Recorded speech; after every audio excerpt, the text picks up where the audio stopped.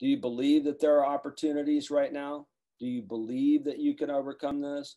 Do you believe that you can be successful regardless? Do we have the right perspective on success?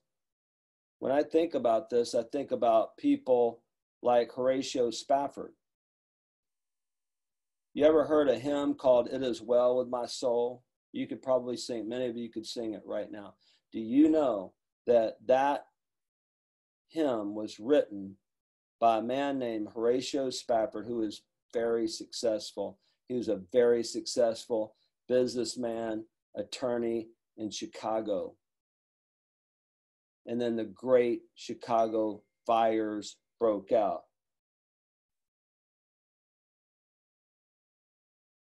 He lost everything. He lost everything. If that wasn't bad enough, he sent his family to Europe. He ended up at the last minute needing to stay behind, put them on a ship, and sent them ahead. He said, "I'll catch up with you later." He stayed behind to take care of some last minute details that had to do with property and those kinds of things. And that ship sank. He got a telegram from his wife that all of his daughters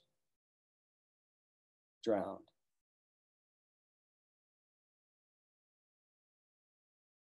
He boarded his ship to join his wife in Europe, and on the way there, the captain of the ship came to him and said, "This is about where the accident happened."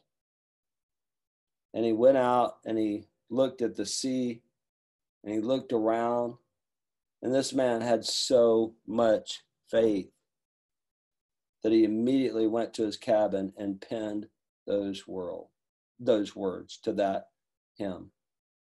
"It is well with my soul." That's faith. Do you believe? I can't say that I believe to that level. I don't have that kind of faith. But you don't know whether you do or not until something like this happens. And I'm sorry to get you started on such a drastic note, but it puts things into perspective for us. We don't have any problems. We don't have any problems. What about Anne Frank? What about other people who were sent to Nazi concentration camps, like Viktor Frankl, who wrote Man's Search for Meaning? You want to know what the outcome, what that psychiatrist Viktor Frankl realized is that the people that got through that horrid experience were the people who had hope for the future. We need hope today. That's why the Ziglar organization, that's why I love the philosophy of Zig Ziglar, because Zig Ziglar had a complete philosophy of life and business. We need that message of hope and encouragement more today than ever before. Would you agree?